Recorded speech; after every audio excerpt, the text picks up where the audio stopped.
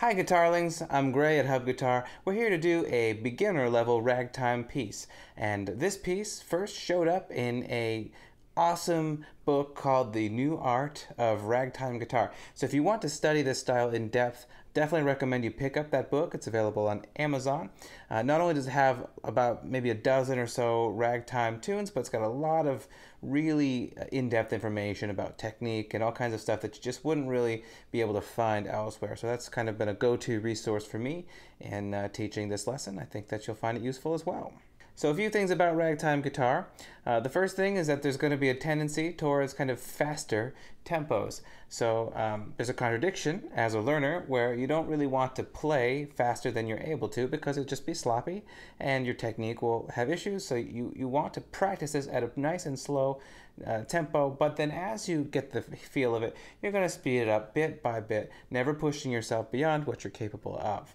The other thing is that we're going to play most ragtime with a swing feel. So that means that eighth notes, which you can see on your tablature example, instead of being perfectly even like this, da da da da da da da da, they're gonna be swung, which means the first one's gonna be longer than the second. So da da da da da da da da, and you can just sort of in your head kind of tap along the rhythm. You'll quickly get a feel for the rhythm. It's the same feel that's used in a lot of styles like blues and so on and so forth. So it's got a bit of a swing to it, so don't play it like a classical guitar player. First up, we're going to study the first two measures of this piece because I firmly believe that if you can get those down, you're going to get almost everything you need for your right hand. So our thumb has an important job in ragtime guitar where it's going to tend to play each of the bass notes. And that's going to give a nice driving sound to the bass line. You don't want to mix in your index finger in there and get the bass line messed up. Your thumb should basically be playing all of the bass notes as much as possible. That's what's going to give it the sound that you're looking for. And for the other parts of the right hand, you're probably not really going to need your pinky, but your index, middle, and ring fingers can be used to play the other notes. And you want to try to share the work a little bit, except for what we mentioned about the thumb. We don't want to just try to approach this with 2 or 3 fingers. We want to try to use as much of them as possible. So to start, we've got a G7 chord going to a C chord. Now, when you see this G7 chord, you might think, wait a minute, that's not the G7 chord I learned in preschool. That will be the G7 chord that you often see in guitar books. Personally, I actually really like this voicing of G7. It's a different way to play this same chord, and I think it sounds much kind of richer. I don't really like guitar chords that have notes that go too high in a lot of cases. So we need 3rd fret, nothing on the 5th string, 3rd fret of the 4th string, open 3rd string, 3rd fret of the 2nd string. And then you can sort of consider the open E string as a sort of dangling accessory to this chord because it does get mixed into that measure. And the pattern goes like this for the first measure.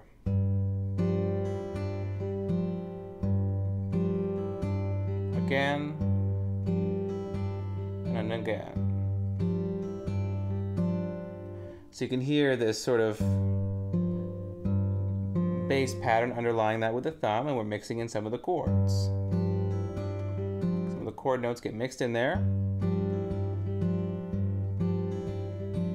So if you're already feeling like, whoa, this is a challenge, you want to slow that way down and just stick to one measure until your right hand knows what's going on.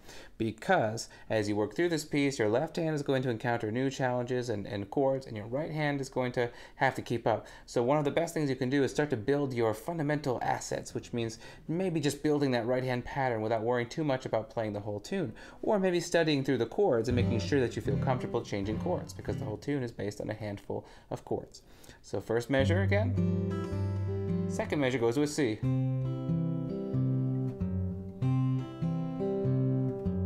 And all together, first and second measure. Notice that we have a little chromatic note there on the 2nd fret of the 6th string at the end of measure 2.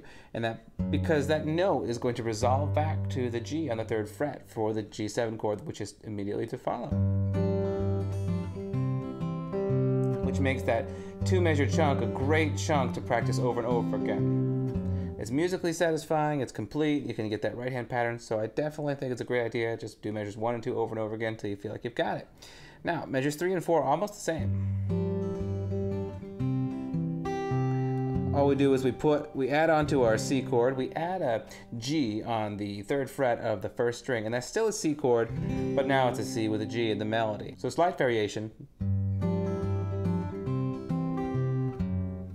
And I think you'll notice if you look forward in this tune that not only does that first 2 measures repeat for 3 and 4, but that's basically what 5 and 6 are made of, and then later on 9 and 10. So almost half of this tune is based on those 2 measures, which is another reason why it's a great idea to get those down before you move on. So here's measures 4 and 5. Only one note is different. We're just sliding up chromatically to the 4th fret, so we're going to maintain our C shape and play it with that 3rd finger that had been playing the bass of the C chord, because we're sliding up to a D7 chord, which is very similar to the C shape. And we just got to add our pinky in on the 5th fret of the 3rd string to make that a full-on D7. And then we're going to do this really interesting thing. So we're going to go into that a little bit. So the book, The New Art of Ragtime Guitar, suggests that you do a thumb over here to get this chord, and then do a bar. This is the G7 on measure 8. And I found that that was a bit tricky given my bag of tricks that I have available, and I decided I'm going to do it with a bar chord. And the reason I thought that was tricky is because there's a new technique here that I myself hadn't really encountered before I picked up this book. So while your finger is hammering on one string, you're going to play a bass note with your thumb. And there's a special note in the book about this technique. It's a bit tricky for coordination because your left and right hand are both doing pretty distinctive things in that moment. But with a little bit of practice, you can definitely get that down. So practice that over and over again. Now you can also do the thumb over on the 3rd fret and then bar frets 3 of strings 1 and 2, but that's a kind of a challenge for the thumb over technique, because you've also got to have this note on the, this is the another G on the 5th fret of the 4th string, or you can do it like I do it, and you can just bar across the 3rd fret. And then we've got a little chromatic line going open E, 2nd fret of the E string, and back to our comfortable G7. So measures 1 through 8.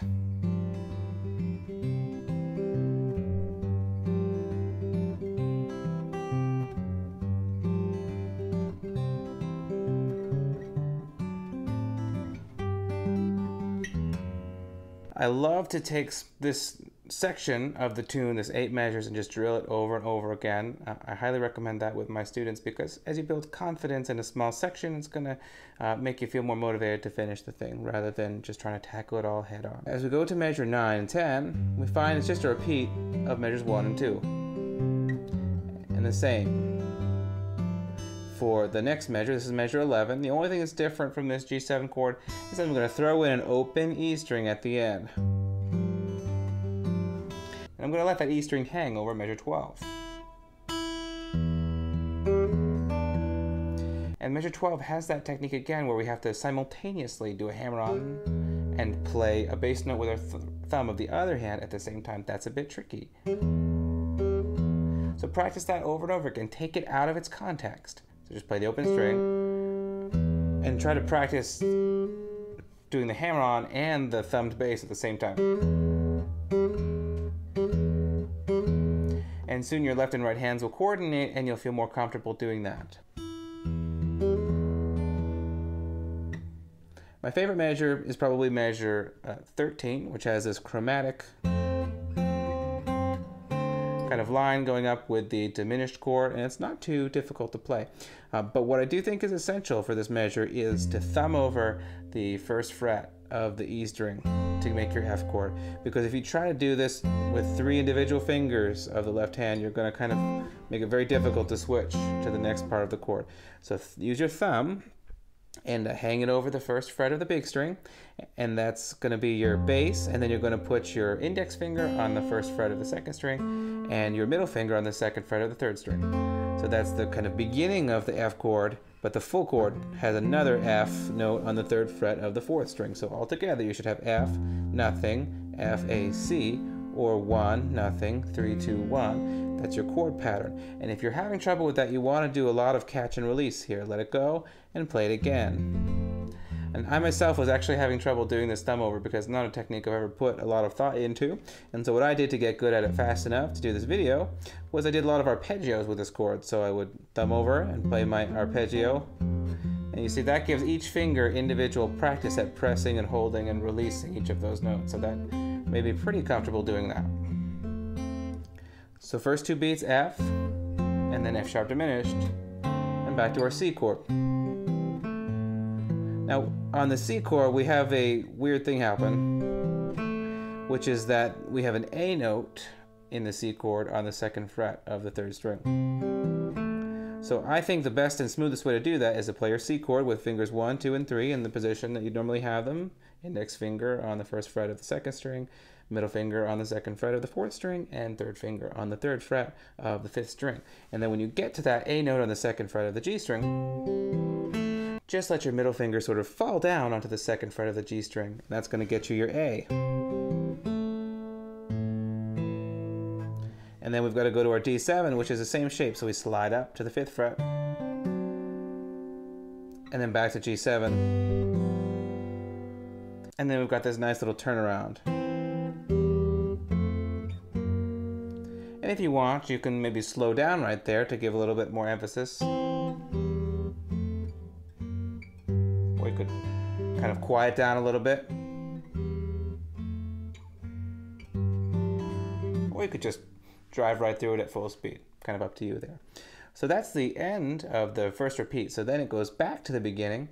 And this time when it gets to that end of the repeat, instead of going to the 1, we go to the 2, which is a little bit of a different turnaround because we're going to a different chord. We're going to D7. So the first beat of that turnaround is frets 1 and 2, just like in a C major chord, then 2 open strings. And the next two beats, 3 and 4, that's a little bit interesting. We've got a C sharp here, and we've got an E here, and we've got an A here. So it's an A major chord, but it's in its first inversion with C sharp on the bottom. So I think that instead of trying to do, these two notes and then getting to this note, it's probably better to plan on having a bar here with your index finger on the second fret. And that way you can grab both of the notes on strings 3 and 4. But of course you need to have your third finger in place at the 4th fret before you even play that. And then you use the bar to play the note in the middle, which is the last note of that measure. So here's the turnaround. And then we go back to D7, back to G7, and we have another turnaround. And then another D7, but this time we end it. 3 and 5, open, 3 and 3. And then here at the end, if you find this is difficult, which you may, you can definitely slow down here. So on your sheet, I wrote a ritardando. And that means that we're going to slow things down a little bit because it's just kind of a good moment to be dramatic and draw those chords out. So sometimes we can do that. We have a little bit of flexibility with the time, especially if we're playing solo guitar. There's nobody else who's counting on us to keep perfectly accurate time. So we can mess with it a little bit. So we've got the beginning of a C major chord, frets 1 and 2. And then it goes to a C7 chord, which is a great way to resolve to the F major chord. This is F major over its 5th. And then that becomes an F minor chord. And I do that by keeping my 3rd and 4th finger on the 3rd frets of strings 4 and 5. And then barring fret 1 of strings 2 and 3. And then I go back to C. Into C7. So here's that little ending.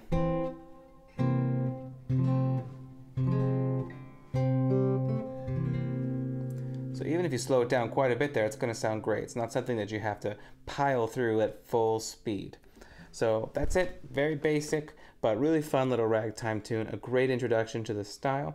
Remember to pay special attention to your right hand. If you can get one thing out of this tune, it should be that you want that thumb kind of creating that driving bass motion.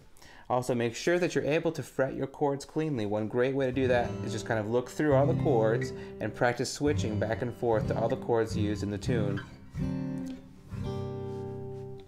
Because those are going to become a limiting factor. It doesn't matter how great your right hand is if your left hand's having trouble keeping up with the chords. But there's no need to, bash your head against the wall trying to do both things at once. Practice your right hand patterns by themselves, and then practice your chords by themselves, and then slowly start to put everything together, and you'll have your first ragtime tune under your belt. That's it for today. Thanks for watching.